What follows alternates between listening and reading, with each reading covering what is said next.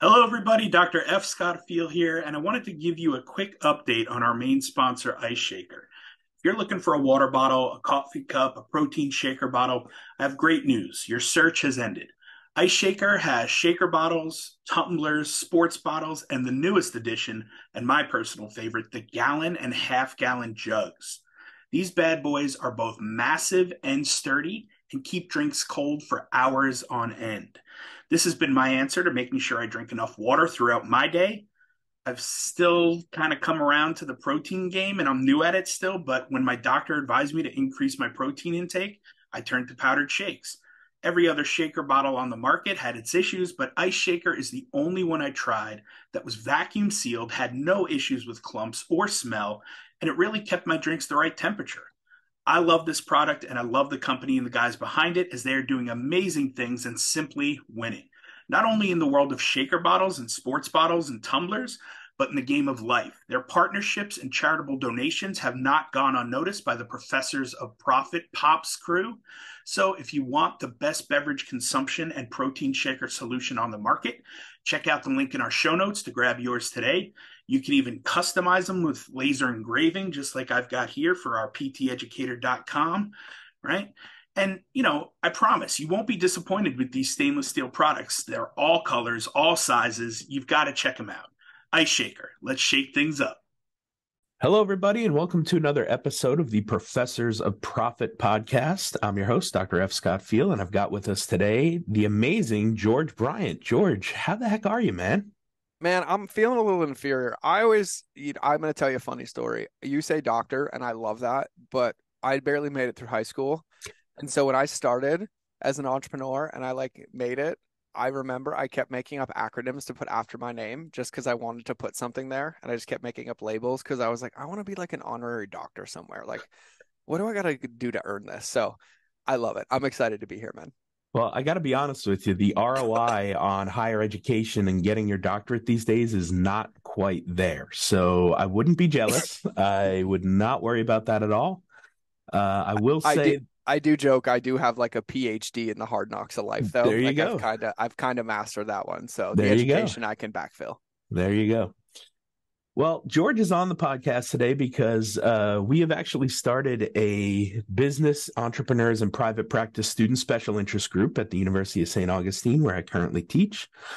And this group is basically to help students learn about business, to kind of help them navigate, the ins and outs of gaining business acumen and what it's all about, and mainly the business principles, Hmm. because we can't teach that in a curriculum because we just don't have the time. They have Nope. to pass their board exam. So we're focusing on that so much. We don't have time to show them how healthcare business works. Right. And Yep. it's a messed up system right now. It really is. So they're going to have to think outside the box if they want to succeed moving forward in the world of healthcare. So George is here because his specialty is really just showing people how relationships beat algorithms. Yep. And more importantly, why business relationships are so important and why relationships are really a principle of business. So, George, I'll let you take it away, man. Tell us a little bit about your thoughts and theories on why relationships are so important in business.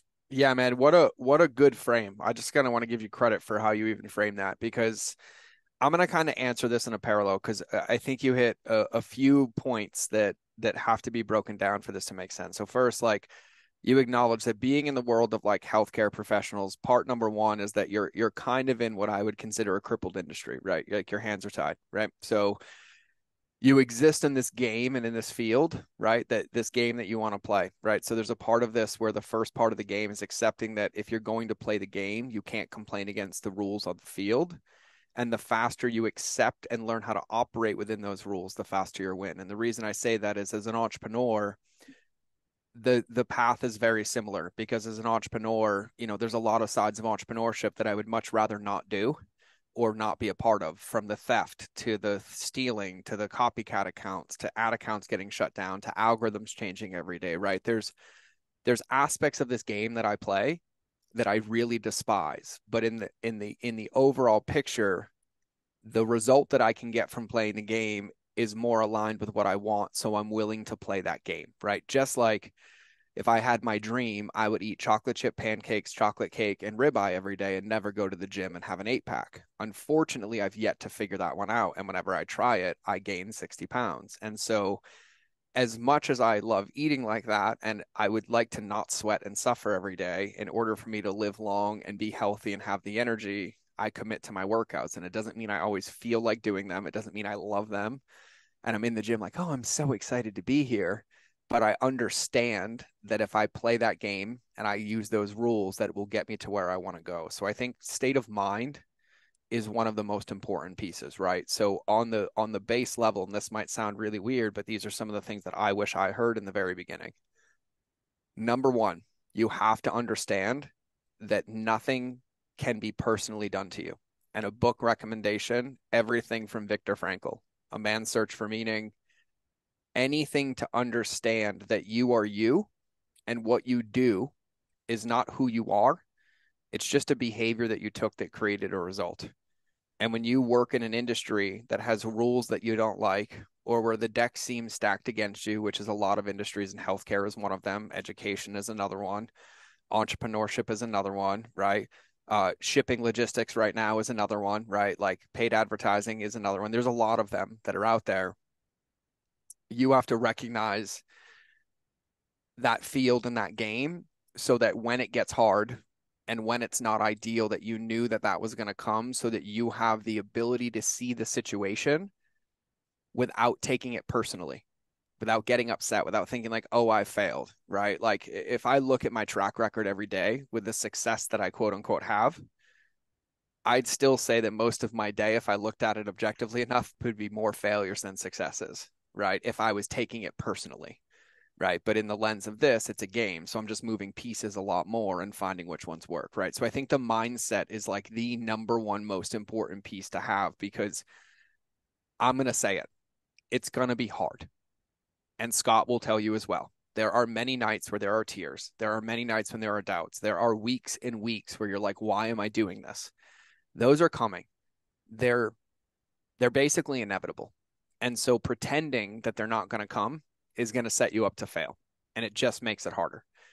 Because if you really know in your heart that this is what you want to do, or you think it's what you want to do, you owe it to yourself to see it through the finish line, right? But only you can determine what that finish line is. That finish line might be a degree, might be a certification, might be 2 years in the field, might be 5 years in the field, right? I don't know what your expression is for you to say, like, this is where I want to go. But ultimately, you have to start there, because you have to have that awareness so that when it gets hard and when you fail the test and when your boss undercuts you or somebody gets hired over you because of nepotism, that you can remember that they can't take anything from you, but this is what you said you wanted. So now you have to operate under these bounds and these constraints to try to create your life.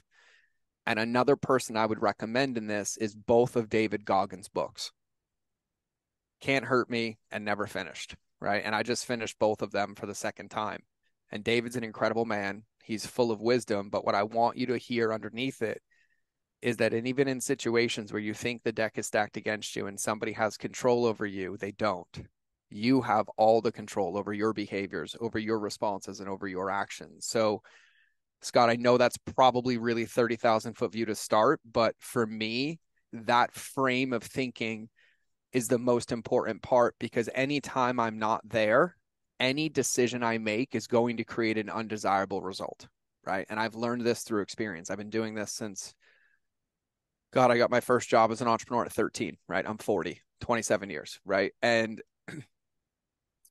it really, really boils down to, when faced in situations when it's not ideal, right? When it's hard, when I failed, being able to find logic and clarity and act on that rather than emotion and reaction and act on that, right? So one of the things I tell to my team all the time is make sure we're never creating permanent undesirable results based on temporary feelings, right? And so in the world that you're in, which is very similar to entrepreneurship, you can invest 90 days, 180 days into a project, into a person, into a thing, and like have it be your whole identity, and walk into a board or into an office and have it be shot down or somebody else take credit, right? Like that is a very real thing. It happened to me in the Marine Corps all the time. The reason I won in the Marine Corps is because I didn't care that they took the credit, because I knew I made it. So I just went and made the next one, and I made the next one. And you know what ended up happening? Somebody saw and they figured it out. And I ended up in a position 4 levels higher than my rank with people 10 years older than me working for me.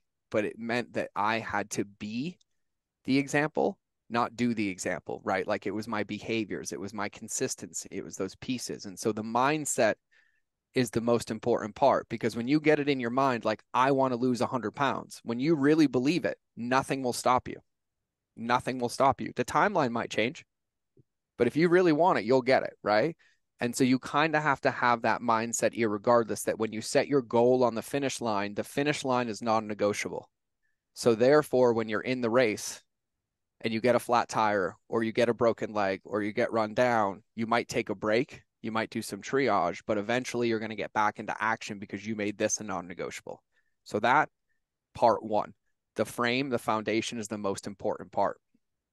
The second part is knowing in what I do and what I teach, you will have nothing in your life, in your career, or anything in your win column that wasn't directly contributed from a relationship with another human being. And you won't think of a moment in your life now where you've ever had a win where there wasn't another human being who contributed to it. And so it's really easy in the world of business, whether you work for a company, you run your own, or you're an entrepreneur, to get lost in the transaction of business, forgetting what is underneath every ounce of business. And I'll relegate it to a simple question. And I say this to people all the time. If I ask people, I'm like, hey, have you ever spent $1,000 or more on something? And everyone's like, yeah, their hands go up, right? And I was like, cool. I was like, how many of you spent that $1,000 or more when you felt unsafe? And not one hand goes up. And I'm like, oh, so you're trying to convince them of your offer, but if they don't feel safe as a human being, the offer doesn't matter, right? And so a book requirement, this is a requirement. If you want any semblance of chance to win in business based on morals, values, and principles, doing it the right way without sacrificing your soul. The book is called The Go-Giver by David Mann and Bob Berg. Bob has also been on my podcast. So if you just search the Mind of George show, Bob Berg, you can hear me talk to the author. This book was written before I was an entrepreneur, but I didn't find it until 7 years later. And this is literally, if you were to ask me, George, give me a Bible for success, this book is my playbook, and it's a 3-hour read for everything I do to do business. Because what you have to now understand is that relationships are the number one commodity that you can monetize. But in order to monetize them correctly, you can't be attached to getting anything out of them. That's where that book, The Go-Giver, really comes in, right? But at the end of the day, your success in any bucket, in any game, in any path is not going to come down to what you know. It's going to come down to who you know and how you know where to find what you don't know. And all of that is relegated to relationships. And so I know for a fact, because of the success that I've had and all that I've lost and then what I've rebuilt and will keep forever, the secret is people. Every win, every loss, every single thing, there was somebody there to help me navigate and make it to where I am. And the reason I say that is because now, and all too often in the world that we live in, everything's relegated to transactions. Nobody even does pleasantries anymore. Like, somebody will come up to me after I give a keynote at a conference and they won't be like, oh, George, that was such a great talk. They'll come up to me and they'll be like, hey, I have a question. Help me with my business. And they won't even like give me space in pleasantries, because people are just so addicted presently to that instant gratification or that current dopamine hit, that they don't realize that they're sacrificing the relationship or the feelings or the relationship with that person on the other end, which is getting in the way of them actually having anything of value, right? So the way that I look at business, the way that I look at life, is I think every human being I meet is my customer. That is how I see the world. And the way that I teach this is one of the things that I teach in business is this concept called 4 paths to the peer. And what I mean by that is that when I meet a human being in my life, there's only one of 4 things they can do. They can either meet me and leave. They can meet me and want to learn more about me. They can meet me and want to be in a relationship with me, follow me on Instagram, give me their email. They can meet me and want to buy me or hire me, right? And so I know that I help people with mindset, customer journey, and relationships. So for me, for every human being I meet, as long as I meet somebody and I can ask them questions and build a relationship with them and hear that they might have a mindset thing or a relationship thing and have something of value to add to them in my life, I always try to help people get a win before I ever try to do any business with them. And so one of my guiding principles for everything in my life is that you have to win before I win, because by default, that's a win-win. And so even when I meet people, like after, I'll go to a conference or I'll go to a business conference and we're talking about doing business together, right? I might be, negotiating a contract or some insurance broker deal or whatever the game is. I'll build a connection with them, but when we connect, they'll try to jump to business immediately, right? And I'll try to just listen and connect with them. And I always try to add value first, right? I try to figure out where I can make their life easier or make their life better, to build a foundation of a relationship that's not based on a transaction. And there's times where that leads me to realizing, like, I might do that with you, Scott. And then in that realize, like, oh, I don't want to do business with this man. I just want to be friends with him. Or the other way, where I've been friends with somebody and then taken that connection call and realized that I don't want to be friends with them nor do business with them, right? But it's always this trying to find the relationship first. And so I feel like in the world that we live in, everybody goes so fast to the what am I getting or what am I giving or what's the exchange, and they miss the foundation that allows that to be effective, right? And so that book, The Go-Giver, allows you to kind of think about that. And then for anybody listening to this, it doesn't matter about your career. It doesn't matter if it's your boss, if it's your coworker, if it's your supervisor, or if it's somebody in a different department in the building. How you treat them, how you show up for them, and how you invest in them as people. And that doesn't mean you need to be best friends with everybody. It means that people need to feel seen, heard, respected, or loved, if not all of them, will have a direct implication on your success down the road in a way that you won't see until you're reflecting on why you didn't make it. And all those people that you didn't help or connect with were the decision makers at the points in your career. And so I say this now and I say this early. Everybody matters. Everybody you talk to, every customer service rep, everybody in the office, every secretary, every boss, every customer, they all matter. And the more you focus on ensuring that you're on solid ground, irregardless of transaction or irregardless of business, the faster you're basically guaranteed to win, because you end up building a pantry of unlimited resources that are there at your disposal, willing to help, and almost like overjoyed to offer their help because you have a real relationship. And that has to be both ways. So those are kind of my thoughts for the most long-winded answer to your question. Yeah, there's a lot to unpack there. And I think, I'll try to do my best Cliff's Notes version here. You said take it away. So well, I took it away. I appreciate that. We appreciate that. So, starting out at the beginning here, knowing that mindset is key and you've got to play the game, right? I was very much that way in that, I ended up with a master's degree, 2 doctoral degrees, and $140,000 worth of student loan debt to show for it, right? Wow, and I didn't even know if I really wanted to be a PT or an educator, right? And now, I'm in 2 fields that are struggling, right? Education, higher education, and physical therapy and healthcare, right? Yep. So that kind of sucks, right? Or you can take your knowledge, your life experiences, and credentials if you have them, or whatever, not that it matters, and leverage them, right? Yep. And leverage them to solve people's problems, right? Which, again, I've had opportunities that have come to me left and right out of nowhere that I never would have even imagined, just because of my experience and what I do and how I help people and the relationships that I've built. Yep. And I think if we can teach the next generation of healthcare students that, hey, yeah, this debt to income ratio sucks, especially in the world of physical therapy. The average student's graduating with about $150,000 worth of student loan debt, and they're getting a job entry level at 75, 85K. Yep. You're not going to be able to stay above float, right? Nope. However, if we look at it like, all right, these are my loans, I took them on, I'll take responsibility for them. However, I need to find a way to bridge that gap between my salary of a job that I really enjoy and what else I can do to make up for that, so that I can live, comfortably and keep doing the thing that I went to all these years of school for, right? Yep. So I think that becomes important for them to own it. And then I like to gamify it, right? I say, okay, I've got $140,000 worth of student loan debt. How are some ways I can generate revenue around my expertise and authority and specialty and really lean into that? Yep. solve problems, right? Make the relationships, do the things that are going to, help me, not now, but even down the line as Yeah. investments, right? Investments in human capital, even.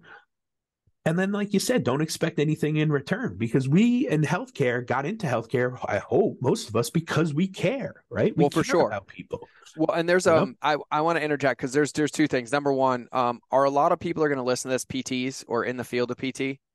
Healthcare, I would Oh, say, healthcare. Yeah. okay, I'm going to use PT as an example though for what I'm going to say because I've had three PTs in the last year, and all of them worked in a practice. They were all my PTs, each of them for 90 days, and now within a year, all three of them own their own practices and they tripled their business. And so all they did was ask me questions every day when I was on their table for an hour. Been there, And then done that. and then they went and they went and implemented it, and I was like, okay, cool, right? And so I 1000% agree with what you're saying, but what you just said about revenue, irregardless of like medical practice, there's this thing that I teach, and I'm very hesitant about who I teach it to and how I teach it, right? But you'll hear me joke about like I win because I ethically poach more real estate in your life than anybody else, right?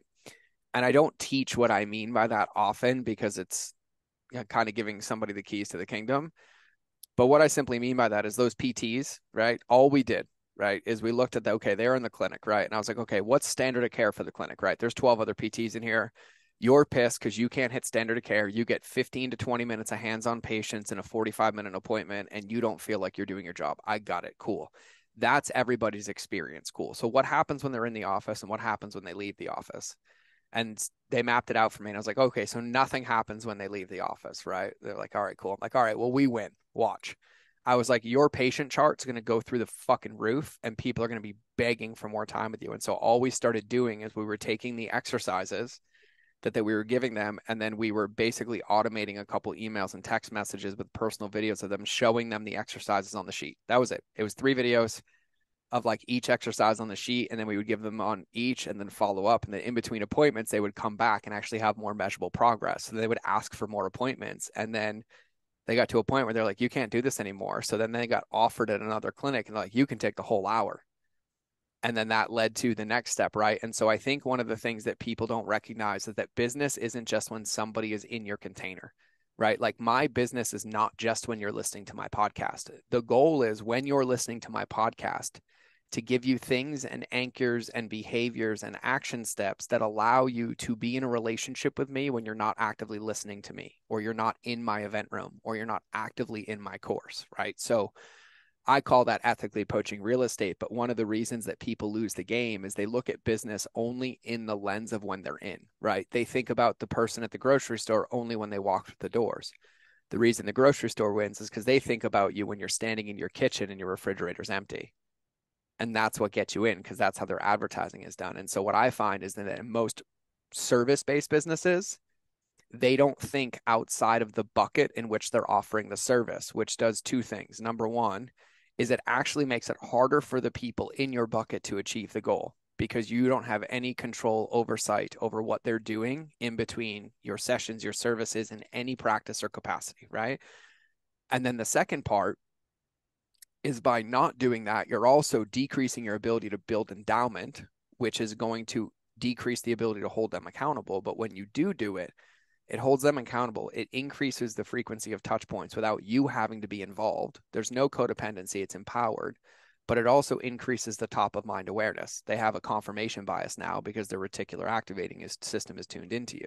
So therefore, if they're on the internet and they see you on Instagram, they're more likely to engage. When somebody asks them what they're doing and they're like, oh, I feel better, they're going to say, oh, why? And they're like, oh my God, Scott, he texted me this exercise this morning and I did it, and it immediately made my shoulder feel better. And that's where we actually unlock the keys to the kingdom to capitalize on what, as of 2023, 92% of marketing is word of mouth. 92%. And so understanding that, one of the reasons people lose is because they only think about their customer when they're in their office. They think about, what am I going to do when they walk in the door? What am I going to do when I hit today's treatment table? But the way to win is to think about not only what are they going to do when they're in there, but what have you already thought about that you're going to have them or advise them to do on their own in between that are going to hold them accountable to what you covered and make the next one even better, whether that's coaching or PT or psychology. And I have 2 former psychologists of mine that have now become my clients. We role swapped. And I started coaching them in their business. I'm like, hey, it would help me if you did this for me between appointments, right? And they would start texting me my notes or my takeaways.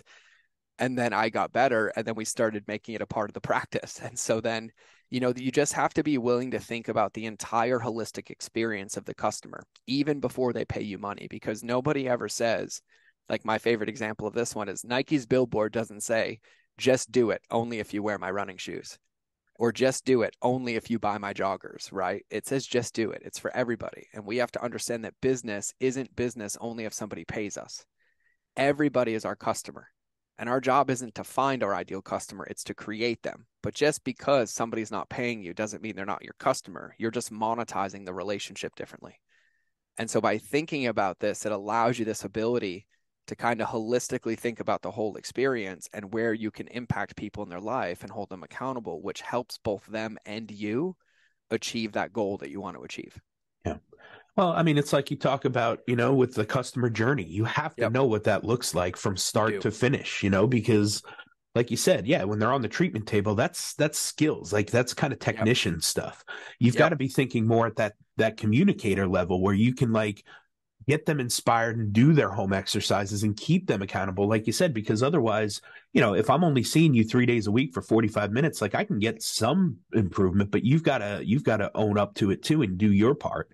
And that's one of the biggest problems is just compliance with home exercise programs when it comes to physical therapy. Well, and here's what everybody has to remember, right? Like you read the book Contagious by Jonah Berger, right? It's why things catch on, right? One of the only reasons people don't do their homework is just simply because it's not top of mind in relation to the functions and behaviors of their everyday life. Because people don't go to PT every day for 35 years. I do. I go once a week for the last 20, but I'm different, right? But it's a part of my routine. But for everybody else, it's actually a pattern interrupt to their behavior. And we expect them to come to their first appointment that they haven't been to in 3 years with an injury that we know is bothering them, but yet they're a mom, an entrepreneur, kids at home, a husband, life. And then we give them 30 minutes a day of stretch work. And then we get upset with them 2 weeks later when they come back and we gaslight them that they didn't do their exercises. Right.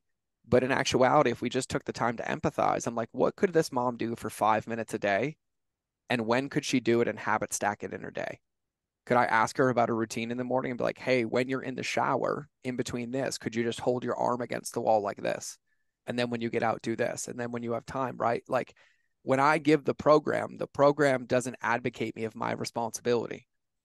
If I give you a bite of food and it's too big for you to eat and you ordered it off my menu, it's my responsibility to cut it up, right? And if I'm a personal trainer and I give you a program and you can't follow that program, that's not your responsibility. That's mine. If I give my 6-year-old a set of tasks to do in the morning and he doesn't do it, I don't get to gaslight and punish my 6-year-old, right? There's a reason.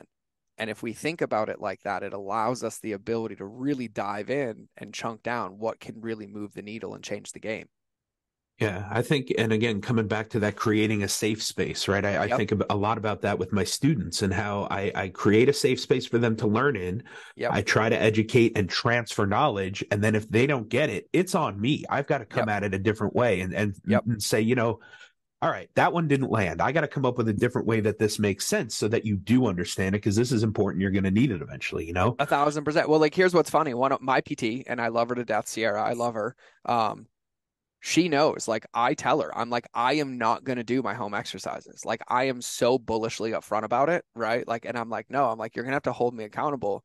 But she also knows I'm like a monkey and I won't do shoulder stretches and I won't do bands. But if you tell me to do handstand holds against the wall, I'll do them all day.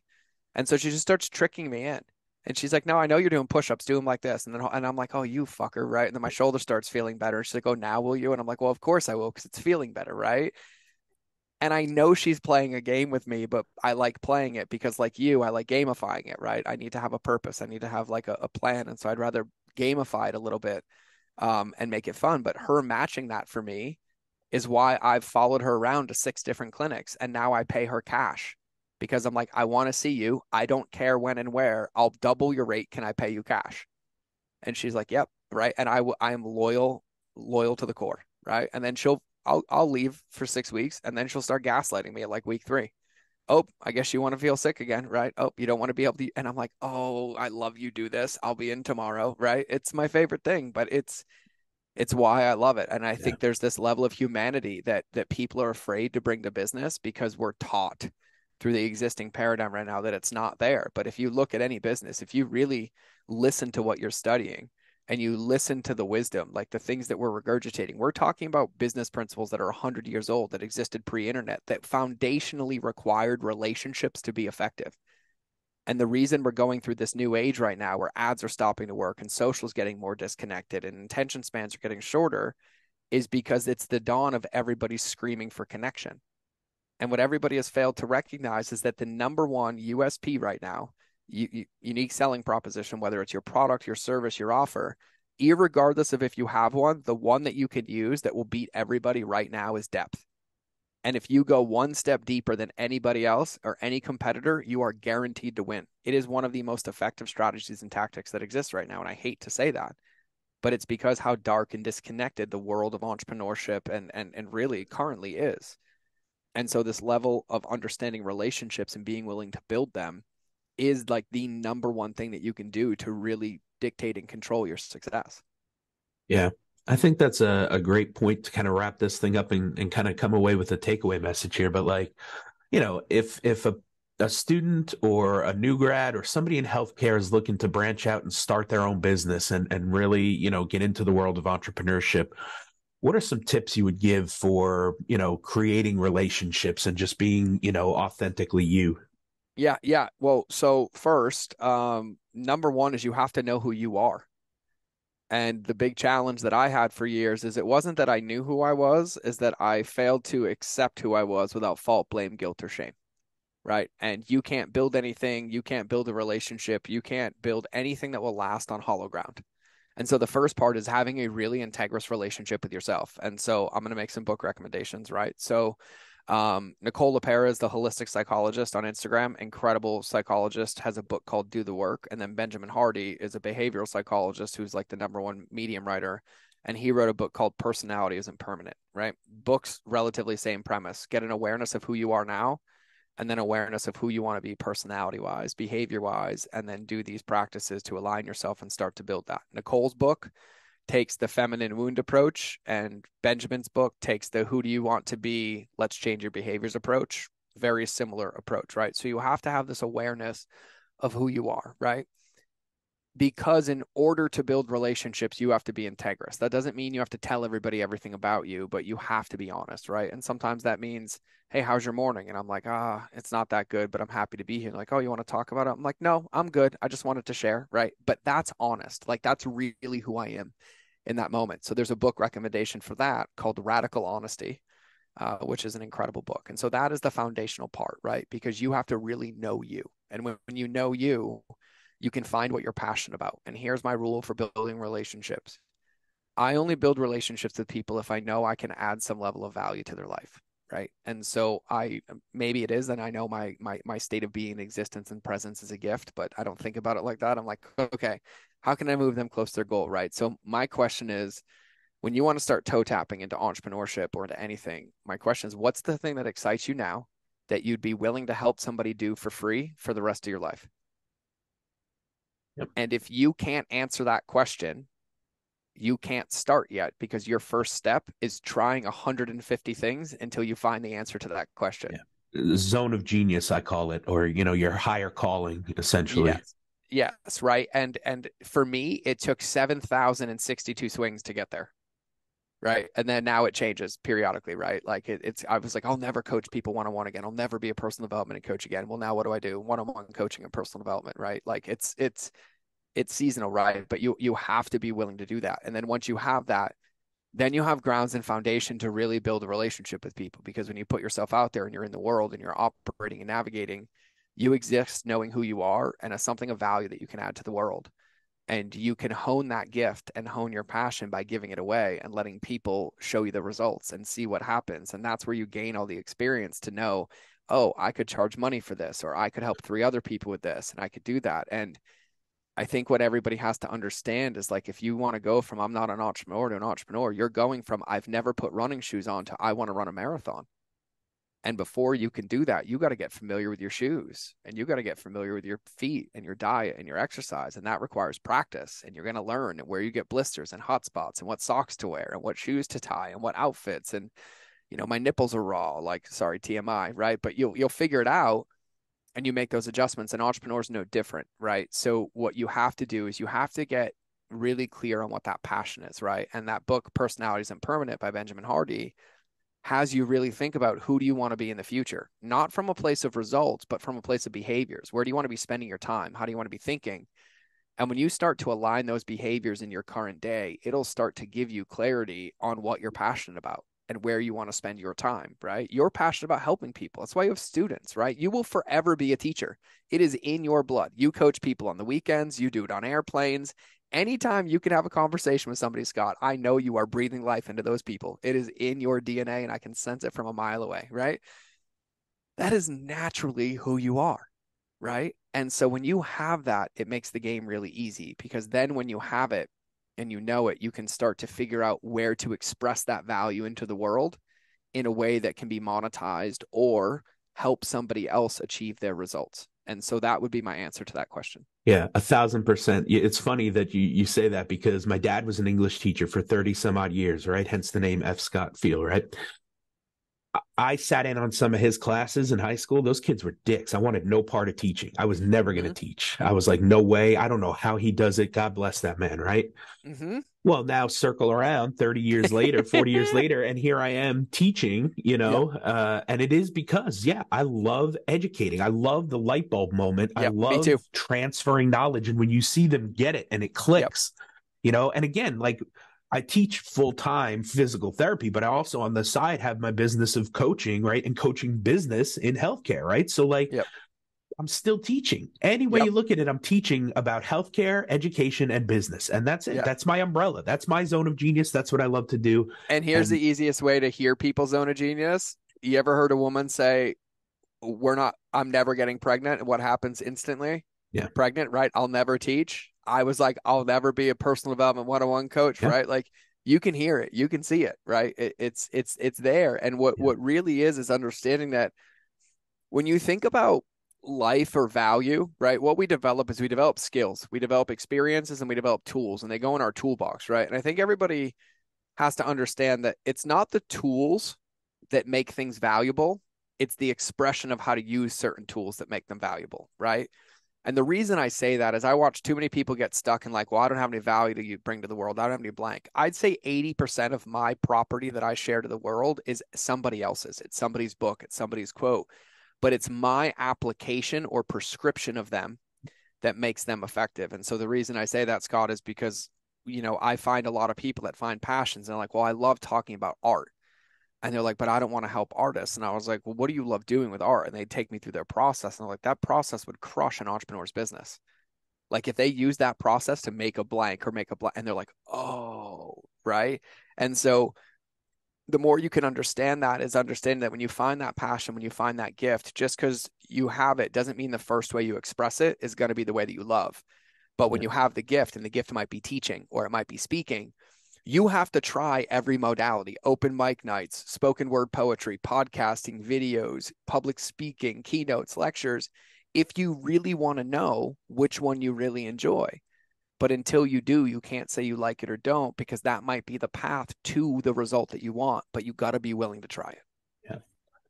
1,000% well said. Well, George, thank you so much for your time, man, and for coming on. Where can people find you if they want to follow up and see what you're up to these days and hear you on the podcast, see you on the gram? Where can they find you? Yeah, man. This was a gift, man. I love this. I appreciate this so much. It fills my bucket. I could do this. Well, this is what I do all day. I guess that's why I do it all day, right? I fill my bucket every day. No, listen, you're probably in one of two buckets. You, number one, either think I belong in a padded room in a straitjacket, and both of you are correct, but one of you wants to join me and the other one doesn't. If you don't, I love you. I will be here when you're ready. If you do, in order to find my slice of crazy, the best place I'd say is my podcast. It's called The Mind of George Show. Everywhere where podcasts are found. And I say that because it belongs in a straitjacket. So I share the safest parts with you on the podcast. You can find it at mindofgeorge.com. And if you want to see the pinkest male website that you will ever see, go to mindofgeorge.com. We are proud of our pink. And The podcast is there. Our customer journey is there. We got some mindset stuff there. Everything's for free. We just want to help you if we can in any way. And of course, if you have any questions, you want to connect with me personally, you can send us a DM on Instagram.